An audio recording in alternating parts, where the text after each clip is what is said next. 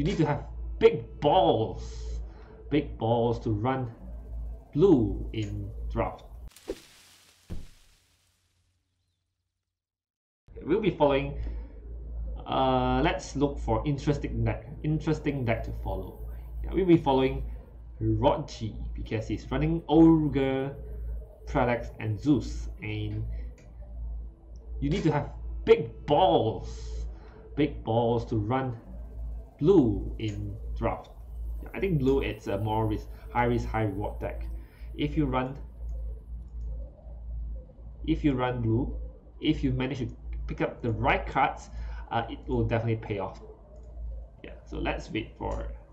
So let's watch this game as the top two games are not ready yet. So this is a flop. This is why PA is so strong. And honestly, I don't think Mazzy is that strong. With the Whirling Death is survived, turns it into a favorable trade. Honestly, I don't really think Mazzy is that strong because he's not really a very strong flop hero. His signature card, it's very slow. And with the popularity of Dabbies and mostly Dabbies, Dabbies trades with that Mazzy, which is very good for the black heroes, because black heroes wants to kill you, and as red you just want to stay alive. Okay. This is so we'll be seeing Timbersaw in action. Yeah, Timbersaw, the newly buffed heroes. He's essentially a 5/1/11 right now, very similar to Keith, with a slightly better signature card. So I think a Timbersaw is actually fine in draft right now. 5/1/11. Keith is 6/1/11. The thing is, 5 damage farms Stabby. I think that is very important. Yeah, I think that is very important. And it will farm most blue in 2 turns. So right here, just draw, right? Dec. I could do this all day.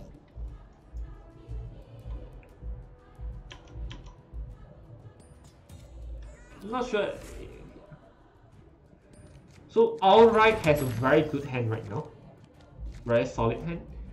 Buccaneer has a very solid hand as well. He is going to be able to play all these cards next turn, the next 2 turns. So it's going to be very mana efficient for Buccaneer.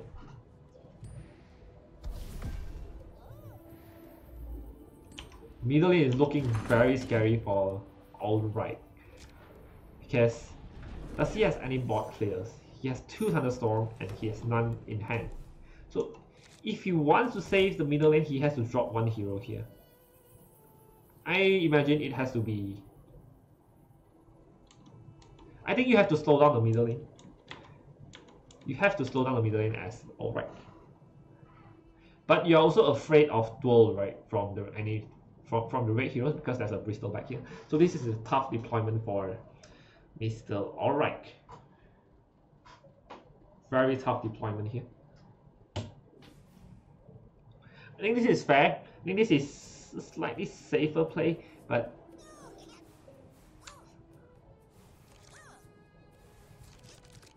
middle lane it's going to be very scary. Double March. Alright, Mr. Buccaneer has drawn double March of Machine.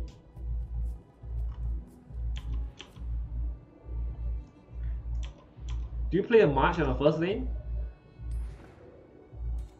March on last lane, it's not going to do anything to the Mazzy.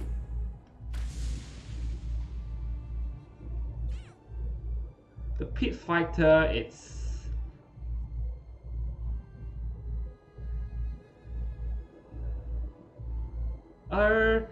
I think he should have swapped the Tinker and Legion instead of your own heroes, because now your Zeus lose regeneration, right? With the March from the first lane, and the Tinker Laser, this hero, your Zeus is gonna die. Especially when Buccaneer is able to cast March from the last lane to the first lane as well. Double March is like double conflagration. It's super strong, super strong, just like in Dota.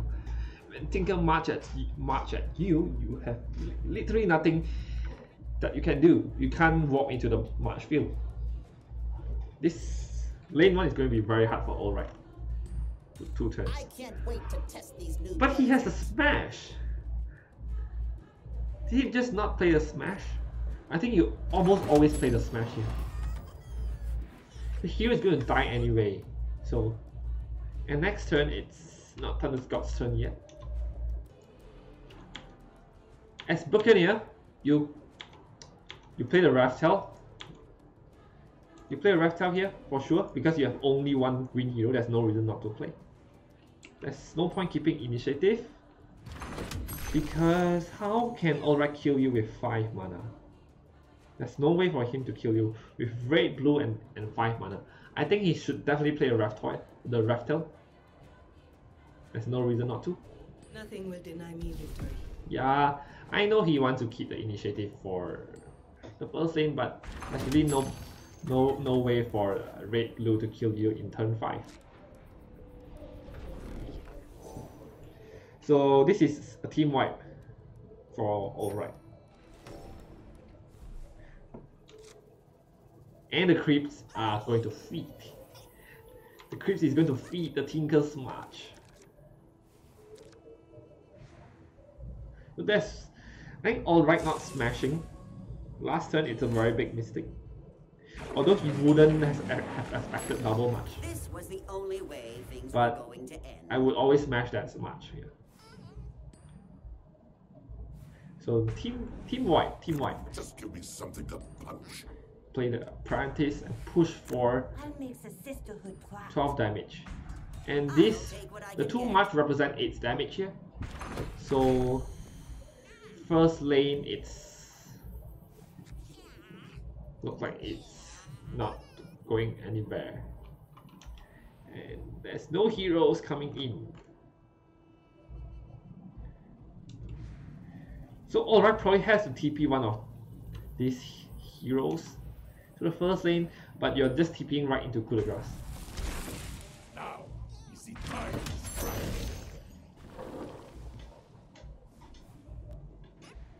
Yeah, so Alright has lost the game, for sure.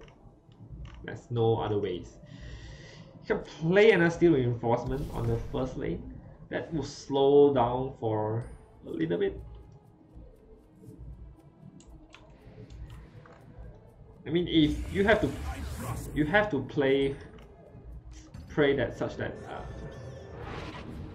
Buccaneer has no coup de grace at this point for you to have a chance to at least have a chance to defend the first lane. And 2 heroes come in for Buccaneer. That should be game for Buccaneer.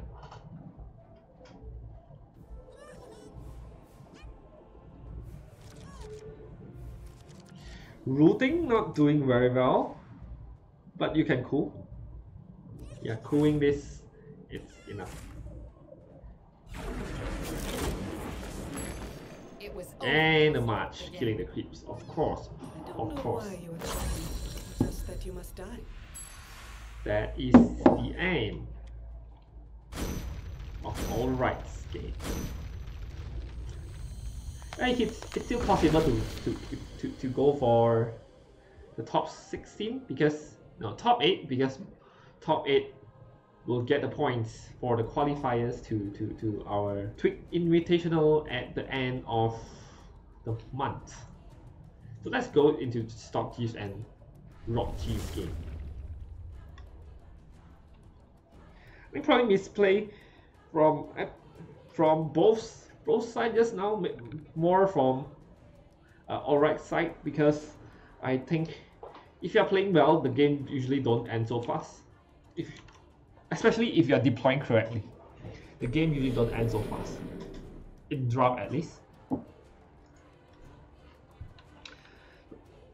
So stop Jeeves. This name, it's driving me crazy. Driving me crazy. I keep wanting to pronounce it as Steve Jobs. It's Stop Jeeves is such a tongue twister. So Stop Jeeves has taken the first lane. Second lane looks like it's losing. For Stop Jeeves, and third lane is kinda even. Cousin, you should join the Legion. You slay?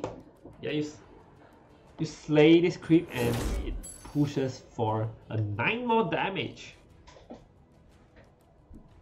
Unfortunately, you can't press the button here. Charge gives you extra 2 more. Do you want to use it now? Yeah, you probably save it to 1 turn later where your heroes are blocked, and it will have more utility.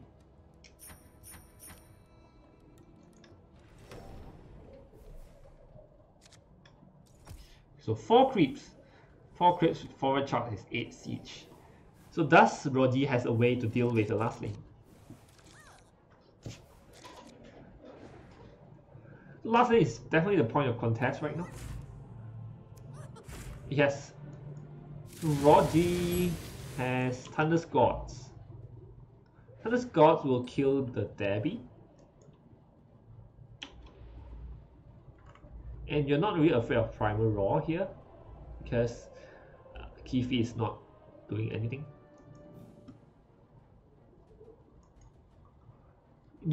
Is there any reason to keep initiative? No, not really. Kifi can duel the Sven, push for a little bit more damage. So Roji can survive this turn with Magician and Detonation. That's a kill. So Stop Jeeves, you probably... Do you do anything? You play this boar? There's no reason, right? Is there any reason? Yeah, you can save it. Saving it is fine.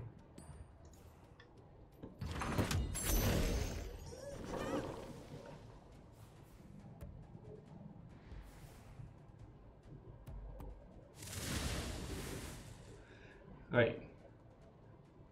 So maybe he should have just saved the initiatives such that he can press the button. I think this button is very important for Stop Jeeves, right? You are about to witness something incredible. Yeah, he still can play. So I think you press the button first. Because he has 2 mana, you can duel it next round.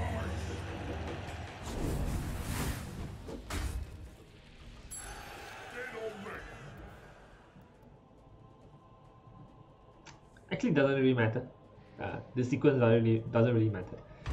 So blue decks prevail to the next round. I am really hungry. I'm losing energy right now. So let's go to jump to Exarch and Altar game. Another blue decks here. So as I said just now, I think Exarch is a decent player. I've watched his game yesterday on the Pauper tournament. Not afraid.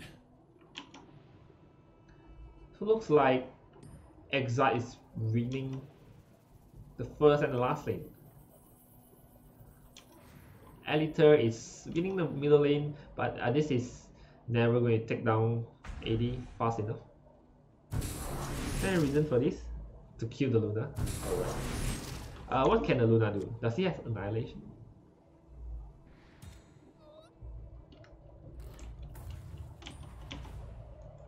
I'm not sure about this. This might give chance for Alita to come back in this lane, especially when Sven is coming. With some lucky routing, he might be able to reclaim this lane. Does he have Blink Dagger? Not really.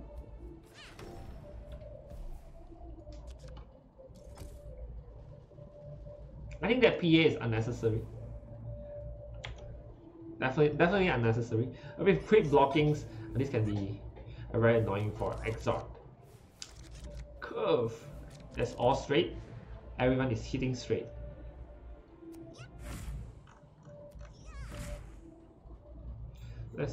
no reason to play anything here. You might as well, or you can play something such that slows down the damage, so it gives you some extra time for Alita to take down the last lane. So I think you probably just play, yeah, the defensive blue, and probably the wolf as well to take down. Maybe the Sven. I'm not very sure if you wanna block, take down the Sven. Maybe this creep. Tell us what you need, Shaman. Right, this is fine. This is fine too. Saves the Devi. I mean the Farron. Farron will stay alive for one more turn.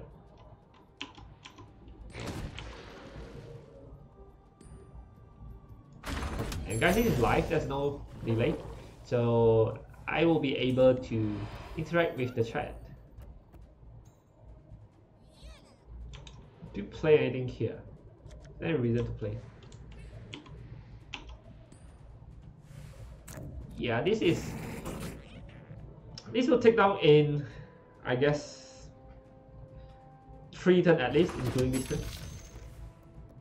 Yeah, at least 2 more turns. So the question is, can Alita stall this lane? But we know Exarch has a Thunder hack coming, so totally no chance. This is a very sick draw from Exarch. Without this, Alita might have a chance to stabilize here.